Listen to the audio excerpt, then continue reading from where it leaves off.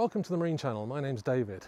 By the look of this heat and sun, you'd think we were in the Med again, but we're actually in the north of England on Lake Windermere in the Lake District. Today we want to show you a Spanish boat. It's an Astondoa 46 Fly. It's built by a family-run firm in the fourth generation. They've been building high-quality boats for over 100 years now. And we want to say thanks to the guy at Shepherd's Boat Sales for letting us have a look at it today and film a little tour for you. So come and have a look inside. Right, I'm going to start on the stern on the bathing platform. The first thing you notice is how big this is. So for a 2003 boat, I reckon this is a really big size bathing platform here. You could certainly get a tender on here, and there is actually facilities here to put some davits. I don't know whether you could winch it up from that or just lift it on, obviously, or just put a couple of chairs out here. It'd be a really nice place to sit. Let's have a quick look round. And what you do see, or begin to see, is the quality of the materials and fittings that they've used. This tube here is for your stern lines, might go that way. If you're in the Med, obviously you'd be stern to moored against the quay, but really solid, chunky stainless steel there. Teak on the bathing platform. Again, over here we've got another tube for your stern line there. Here you've got a shower for hot and cold water. Under here we have a bathing ladder. But it's a really nice wide one. It's not one of those sort of narrower ones that you often find on boats. But it's certainly a great place to start the boat and get a feeling for it. Let's go into the cockpit. As I come into the cockpit, the first thing I have to get through, I guess, is this really solid and wide gate here, which locks in place there and is really secure if you've got small children running around, and I guess even pets. Cockpit itself, really good size, and as you go through the boat you'll see the spaciousness for what is a 46-foot boat is really impressive. Today we've got the covers down. Normally you would probably have them up in this weather, hopefully, but once you do that it really makes it a great open space, but you have got the overhang from the flybridge, which is going to give you some protection from the sun. If you're in the winter with these down, it really is a warm place, and I can tell you that today for sure. But if you could open the doors there and let the heat out, it's just a really useful extra room. In the ceiling here, we've got some lighting, speakers for the stereo. Seating wise, we've got a bench seat along the back. You'd certainly get 3 or 4 on, nice sized table. This owner has a couple of freestanding chairs here. On the floor there, we have the access into the rear lazarette and through to the engine room. We've got either side some really good sized deep storage cupboards, put all that paraphernalia in, proper steps up to the flybridge, which again for a 2003 boat is a really nice feature rather than having to negotiate a ladder. At the back here as well we see the stern gear, so we saw those tubes on the transom. In comes your stern line onto this really chunky stainless cleat there. So we're beginning to see the kind of quality that we have on this boat. Right, let's go into the saloon and have a look at the rest of the accommodation. So we come in through these sliding doors here and you come into what is a really good size saloon, lounging area, living area. Now I'm going to look on the port side first. So here we have TV. They've got a Bose little portable speaker hooked up to it there and a soundbar underneath.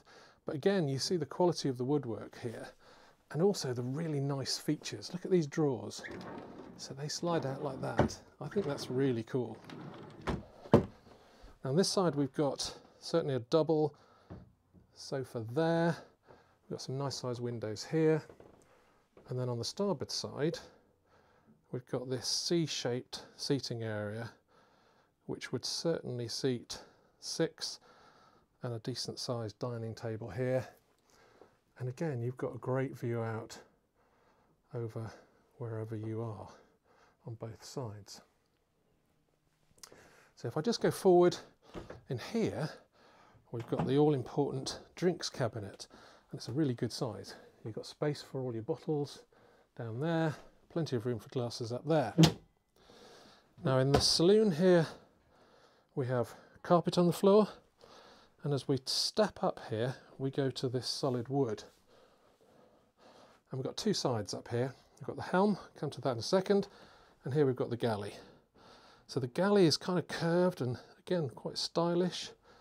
And what we've got in here is 2-burner hob there, decent sized workspace around you. Under here we've got a fridge with an ice box in the top there. Then we've got some nice storage under there and a combi oven there. Again, more workspace here, and under here we've got 2, again, really nice quality stainless sinks. And if you are the person in the galley cooking, that's your view out today in Windermere Marina to the side, and then you've got the view out from the front screen as well. So certainly plenty of light and a great view. So helm station, we've got a double seat there, a little footstep down there, and if I just jump in here, so we've got 2 kind of levels to this. So here in this arch section we've got all your engine dials, pressures, temperatures, tachometers, tanks, warning lights, and as we come back we've got this section here which has got all your main switch gear, compass, trim tabs, bow thruster here, ignition switches obviously. Down here we've got EDC electronic controls and the activation from those to switch between stations. And what you've also got here is this big flat space where you can fit MFD screens. Now this boat has always been on Windermere for all its life, and that's really important because it means that it's always run on fresh water. So access to the engine room is from the cockpit here with this large opening locker lid.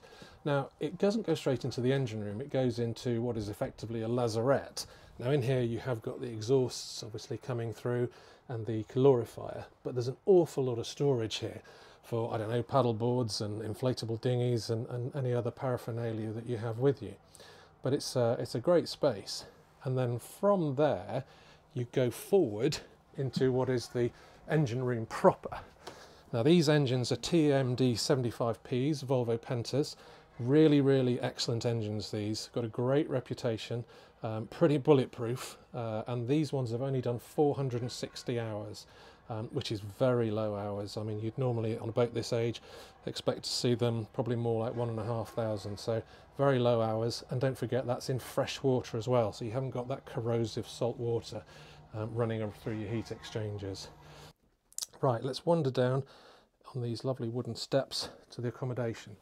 Now again, remember, 46-foot boat, and we've got 3 cabins down here. So this is the first twin cabin, and you can see you've got little reading lights up there, a bit of storage down the sides, and what you've also got in here is a port there for air and ventilation, and in here a good size wardrobe with some drawers down at the bottom. Now if I go to the starboard side, we've got pretty much a mirrored cabin here, again twins. Again we've got that reading light above the bed there, bit of storage there. Up here we've got another locker in there, again we've got that port, and in here we've got another good size wardrobe with some drawers down here at the bottom. So those are your 2 cabins, and then in the bow we've got what is the master cabin. So if I just come over here, you can see I've got that centre berth, mirror behind it to create the illusion of more space. Over the sides we've got storage shelf, vent there. Here's storage for knickknacks and a cup holder. We've got speakers, we've got ports either side, plus a hatch onto the foredeck. We've got reading lights. And if I just come either side, we've got his and hers wardrobes, which again are a really good size. Come over here, I'll show you this side, pretty much the same. Again, decent space. And also in here, we have a TV. But again, you see the quality of this wood. It's really nicely put together. So what you also have in this boat is an ensuite for the master cabin. So we've got a little work surface there, got plenty of sort of storage down there, got all this lovely wood trim. And again, in bathrooms, often wood can suffer, but this is literally like new, which I guess emphasises its low usage. Nice size sink there. And then in here, we've got a shower cubicle, which has a solid door. Wooden grate that goes down there, shower over there. And if I just close this door, behind the door, we've got a loo. So great to see an ensuite in a 46-foot boat, but that's not the main bathroom, obviously, that's here. So this is for the two other cabins and I guess the day heads as well. So we've got, again, all that lovely wood, which is in absolutely pristine condition. Storage cupboard under there, decent sized sink again, nice size tap and fittings. Got more storage down there. Just tuck it over there. We've got our port there, in the corner there. We've got the loo, and if I close the door, again, we've got a shower with a solid door. No curtains here, although there is a little curtain in here, but I think that's kind of belt and braces. But it means you're not going to get everything else soaked in here. Okay. That's your main accommodation. Let's go and have a look onto the foredeck. So as you can see, decent sized side decks around here with grab holds above. This owner's put fender baskets down the side. Keep those tucked out of the way and keep them out of the cockpit. But on the foredeck here, we've got this large sun pad. Guess there's some cushions to go in here. Drinks holders down here.